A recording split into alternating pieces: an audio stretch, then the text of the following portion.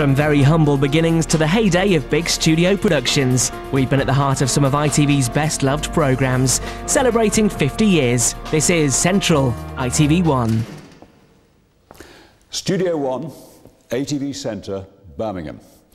Once the centre of a huge entertainment empire that gave ITV some of its best-loved shows. Well, the lights went out here some years ago, but in this programme, just for an hour, we're going to put them back on again as we celebrate half a century of ITV in the Midlands. We'll be checking into that legendary motel, catching a custard pie on Tiswas, confronting TV's most fearsome reporter. They were losers. Dodging the spit on Spitting Image, and lots more.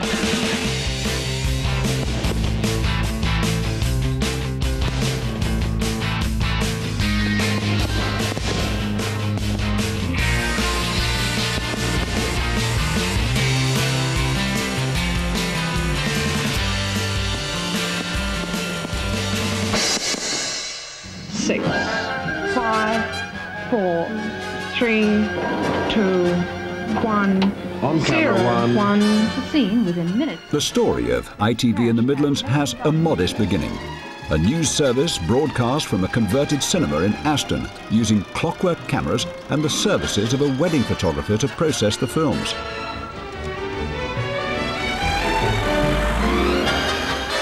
The ITV Midlands service began in February of 1956. For the first time, and 8 years ahead of the BBC, television showed the people of the Midlands moving pictures of the news on their doorstep. Roll television, mix. 100 feet into a valley.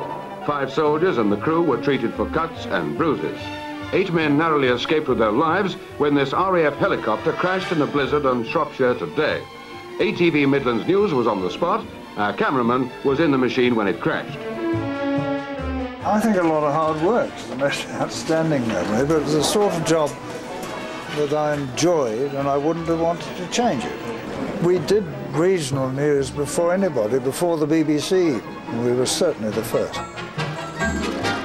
In those days, it was so low-tech that 2 of their 3 cameras couldn't even record sound, so they had to cheat. We had 1 sound camera, as I remember, when I started, and we had to deploy this 1 camera very carefully. We didn't even have that at the beginning. We gradually built up, didn't we, to 1 sound camera, 2 or 3 mute cameras. Yes. And we found that it all sounded very strange, showing film with no sound at all, no background noise of any sort. We started music and then decided that was a bad thing. That's right, and it was always a big argument with the sound department was what sort of music we wanted, whether it was to be serious or light or, you know. Yeah. And after a long while of those arguments, we decided we'd try and build up a stock of effects, of sound effects, which we could play to go with the mute film. Hello, sound. Oh, it's Mike here with the sound for tonight's news. We'll need some outside noise first to cover the wild film, which is leading into the sound on film interview at the train crash. And finally, there's 44.5 seconds of a man who's trying to paddle a homemade helicopter into the air. He's pedalling, but not too frantically, so it won't have to be too quick. Excuse me, madam, will you please keep off the grass? Well, it looks as though I'm getting into trouble around here. What I need is a guide, if I can find one. Can I help you, madam? I am one of the 6 guides. My name is Mrs. King. Oh, it seems to me, whenever we look back at old TV clips, a lot of the people seem to speak with terribly refined accents, rather posh voices. I can answer that for you. Go on. We recruited, in the early days of television, from newspapers and from the drama schools. Now, in those days, the drama schools had to speak properly. So we journalists, we old newspapermen coming into television, thought we'd got to polish our act. And I guess that's how it happened. In the lush green fields that surround Powick, a tiny village near Worcester, there is a dustman who lives up a tree.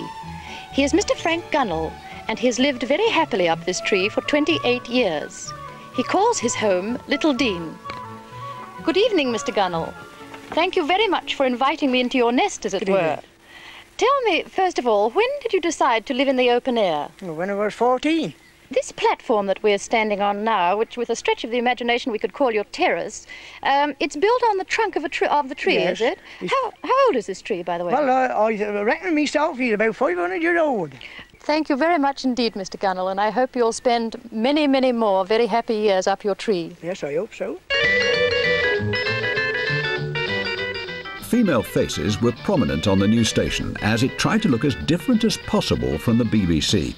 The lunchtime chat show was presented by one Noel Gordon, later to find fame as a soap star.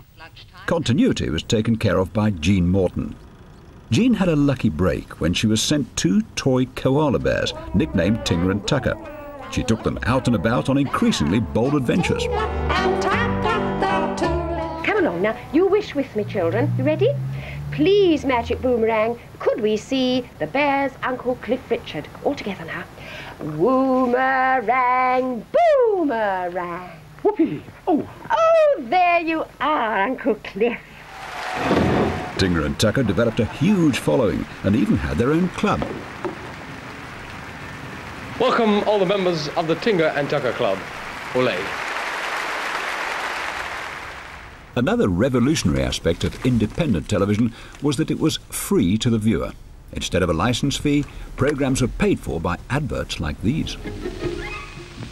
Butlins, full up for Easter. But you can still enjoy weekend holidays until May at Butlins Minehead, Clacton or Bognor Regis holiday camps. From Friday till Sunday, you'll have a fabulous time. Make new friends, enjoy a full programme of entertainment and dancing every afternoon and evening. A weekend at Butlins makes a delightful change. Try one from now till May at Minehead, Clacton or Bognor Regis. Details from Butlins, Oxford Street, London. This is what S&H pink stamps can mean to you. Why don't you save S&H pink stamps? Shop wherever you see this sign. The power behind ATV was the entertainment mogul Lou Grade. ATV Midlands was a small part of his empire. Most of its energy went into making big-name entertainment shows like Sunday Night at the London Palladium.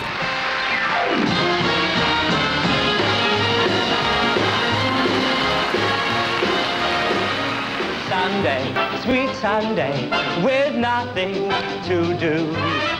Sunday, my one day, alone here with you. The show was largely produced using Midlands technicians, but ATV was coming under increasing pressure to make more of its programmes in Birmingham.